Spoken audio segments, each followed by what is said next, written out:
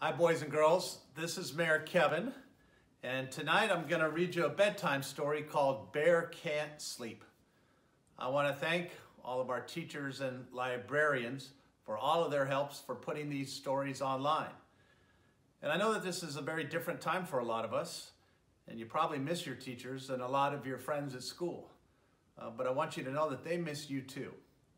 And we're going to get through this sooner rather than later. And so tonight it's a good opportunity to get together, to read this story, and really spend some time together. The story I'm going to read is called Bear Can't Sleep.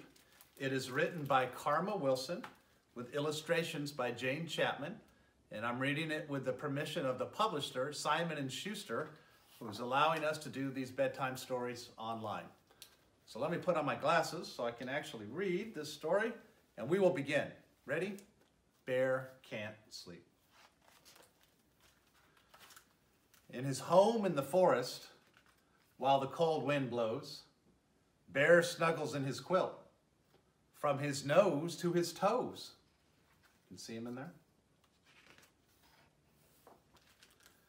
While the snowflakes fall and the drifts pile high, Bear tosses and he turns. Bear moans and he sighs. He stares at the wall. He's not tired at all. And the bear can't sleep. See him laying down? He's trying to sleep, but he can't.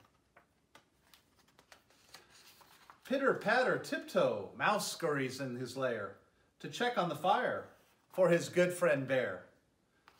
Oh, Bear, mouse squeaks, you're up too late. It's winter in the woods, and bears hibernate. Mouse frets, dear me, while he brews mint tea, and the bear can't sleep. You see, the mouse is trying to make some tea for his friend, the bear. Bear is counting sheep. 1, 2, 3, 4, when Badger and Hare tumble in through the door. Ho, Mouse, says the hare. We were just out walking. Bear should be asleep, but we both heard him talking. Bear snuggles down deep in a sad fury heap, but he still can't sleep. See them all? They're trying to help him now. Mouse turns down the lamp. Badger builds the fire up. Hare pours warm milk into Bear's tin cup. Then Gopher and Mole tunnel up to the lair. Mole frets as he fusses. It's bedtime for bears. The cold wind blows while the firelight glows, but the bear can't sleep. Look at all of them. They're still trying to help him. Wren, Owl, and Raven flitter-flutter inside to find Bear awake with his eyes open wide. Wren hops to and fro. What else is there to try? A song to make him sleepy? So they sing a lullaby. All gathered in the lair, they hum along for Bear, but he still can't sleep.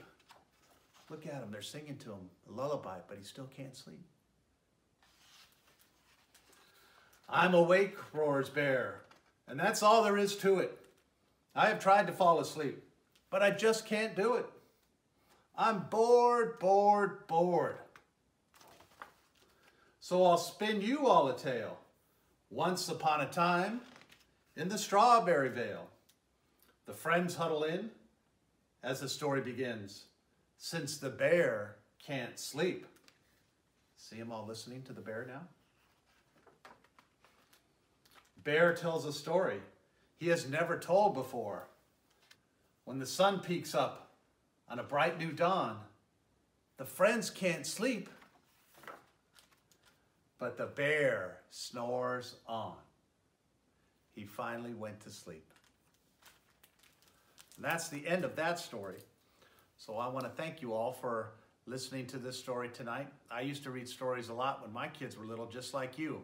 So thank you for letting me read you all a story tonight, and have a good night's sleep.